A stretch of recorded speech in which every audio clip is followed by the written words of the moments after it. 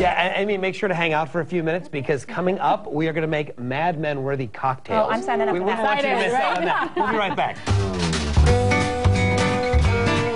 Our favorite egotistical, ruthless, and morally bankrupt ad men are back, and we thought that we would celebrate their return with what they love the most, and that's a good old-fashioned cocktail. Yeah, when all else fails, just pick up a drink, right? We've got Niccole Trzaska here. She's mixologist at the Electric Room right here in New York City, and Nicole's going to show us how to make some 1960s-inspired Mad Men cocktails. And before we get to the drinks, you look fabulous, darling. You really dress the part. Thank you very much. Can I ask you a very personal question on, do you dress like this normally? Is this part of the... This is my personal style. That's what I like. Okay, so she knows what she's talking about. I'm not here. I'm just yeah, just move out of the way here. Okay, so we're going to talk about some drinks, and it's kind of like a new twist on old favorites, and that's how we're going to start off with this right today, right? Okay. Today we're going to use the Camus Cognac. It's 5th generation.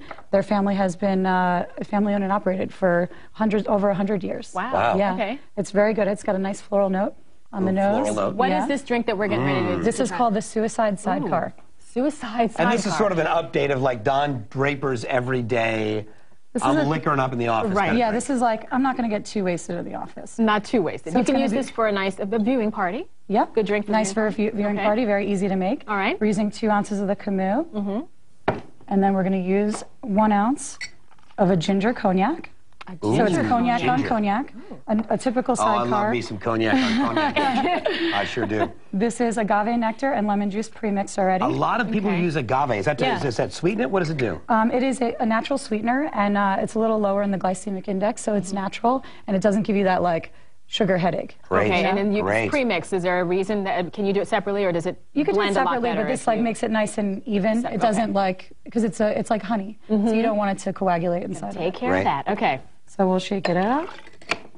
Shaken. Shake it, shake it, shake it, shake it, shake it, not stirred. Nice. I like the name of this drink, though. The sidecar. Suicide Sidecar. Yeah, I like that. A typical sidecar is made with orange-flavored liqueur, so that's why we're going to use the ginger to give it an updated version. I love everything that's in this so far. JD, you're going to try this And that's one a little piece of ginger there on the rim? Yep, you can serve it with a little bit of ginger and a brandied cherry inside, or you can really wow your friends with a hibiscus flower.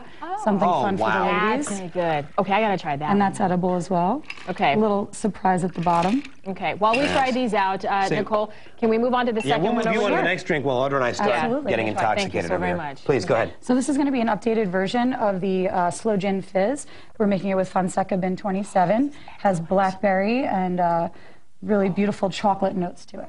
Okay, yummy. So we're like, I'm still lost in the Suicide Sidecar, but please continue. This is really easy to make, again, for an office party. It would be fun, easy to make. You can make it with a little bit of egg white, like traditionally, but today we're going to just make it with a little bit of club soda. Did you egg white in a drink, for real? You get a real nice froth on there. It's like the old school way to make a fresh sour mix. I've never heard that This is why you got to have a mixologist. I know, the bartender will not How long have you been a mixologist for? I started mixing drinks when I was 17 because a bartender didn't show up. Oh, really? At 17? Yep, and the guy embarrassed me. He's like, I want a gin Gibson. I said, I have no idea what that is, sir.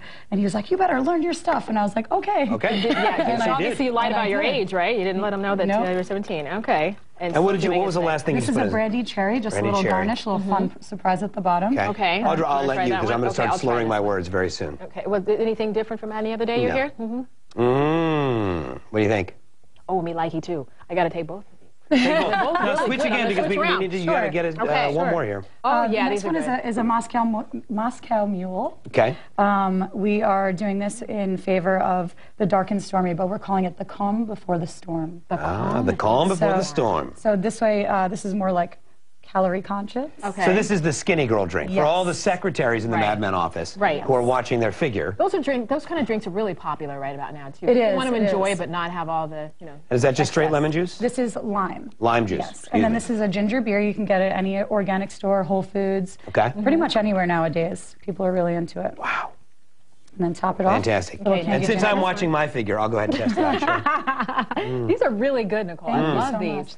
This is good. It's not overwhelming. Exactly. Like, it feels like I could unfortunately probably drink a half a dozen of these before I realized how drunk I was. But it's a good summer drink. It has to be a lot of fun to do things like this because you can mix and match and just really have fun with what you're doing every day on the job, right? And the ginger, once again, I love these little pieces of ginger. There's people coming in. They must want some drinks. People, yes, we're being invaded by people who want to start drinking. By the way, you can find all the recipes for all of these drinks on our website, bettertv.com. Got to get some drinks ready for them over there. Coming up next.